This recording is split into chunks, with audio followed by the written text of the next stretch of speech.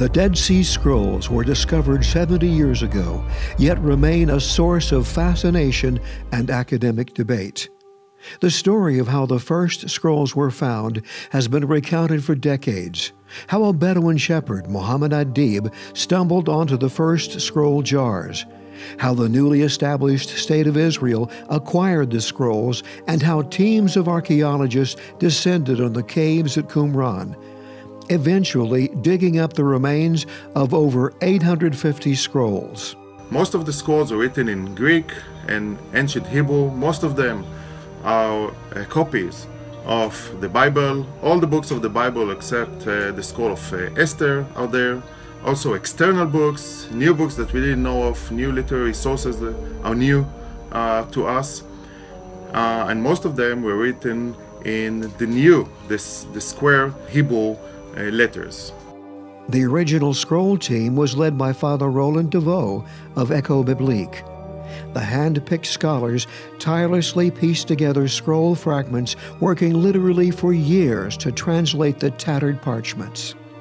Some scrolls found by the Bedouin would be retrieved from dealers and collectors. For example, the Temple Scroll found in Cave 11.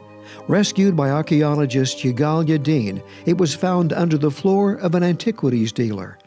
This well-preserved scroll was vital in changing the agenda of Qumran scholarship by underscoring the halakhic aspect of many of the Dead Sea Scrolls, thus confirming them as authentically Jewish. The search for the scrolls and other artifacts took on a new and exciting twist in 1952 when Gerald Lancaster Harding, director of the Transjordan Department of Antiquities, turned his attention to Qumran, where he would supervise a team of Bedouin diggers. It was on his watch that the copper scroll was found in Cave 3. Among all the scrolls, it is strikingly different. The text of the copper scroll is neither a book nor a commentary, but rather a catalog of enormous wealth that some believe comes from the Holy Temple in Jerusalem. This unique document not only lists fabled riches, but gives specific directions as to where they are hidden. Two places in the text of the scroll reference a cache of treasures under the stairs. Mysterious man-made tunnels later found near the Dead Sea featuring stairs could be an exciting link to this ancient text. After its discovery, the copper scroll was the catalyst for an ongoing search that began with a member of the original scroll team, John Marco Allegro.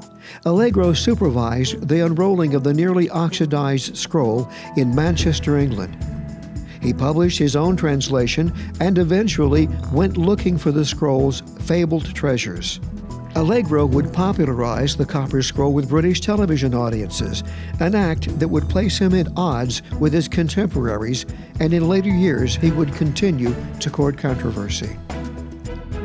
A Texan, Vendel Jones, arrived at Qumran after distinguishing himself during the Six-Day War by helping Israelis spot nearly 60 enemy gun emplacements.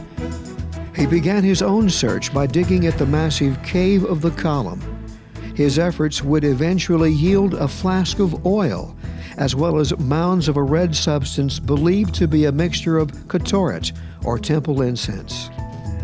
Bob Morgan, a commercial airline pilot, arrived in Israel one day in the 1980s and began a personal quest for the copper scroll's treasures. Armed only with John Allegro's book, he believed that the scroll's inscriptions were a genuine guide. Key to his search is a reference to treasures buried under the steps, an intriguing connection to the curious tunnels cut into the desert floor just beyond the ruins of Hyrcania. After years of furtive digging known only to a small circle, Bob enlisted the guidance and talents of Hebrew University archaeologist Dr. Oren Gutfeld.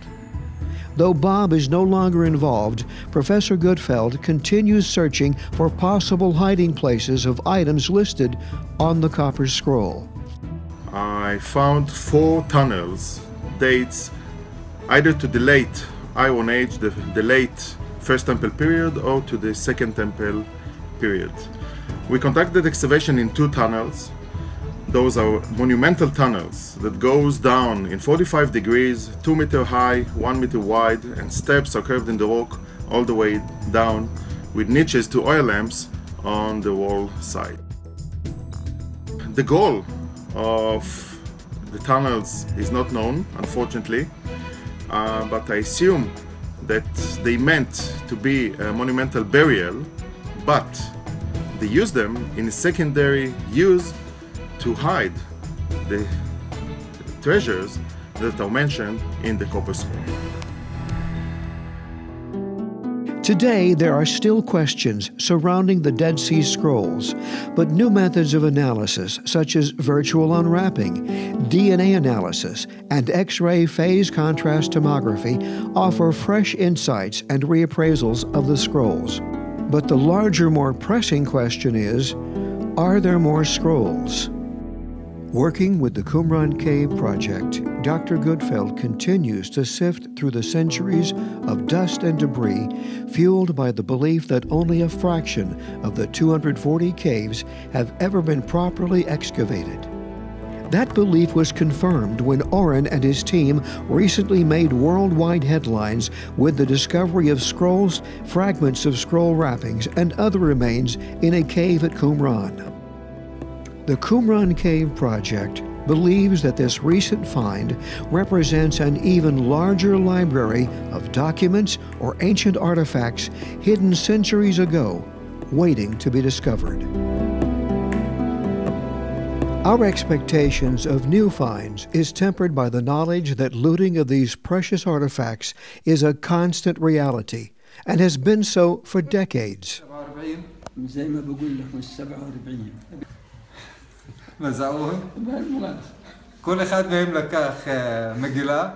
Here, in an interview, Oren Goodfeld's trusted and longtime associate, Yosef, serves as an interpreter for 94-year-old Muhammad Ovayed, who tells of joining other Bedouin tribesmen at Qumran after the discovery of the first Dead Sea Scrolls. How they rushed quickly from cave to cave, hoping to find hidden gold, but only finding scrolls, which they later sold to Kando, the antiquities dealer in Jerusalem.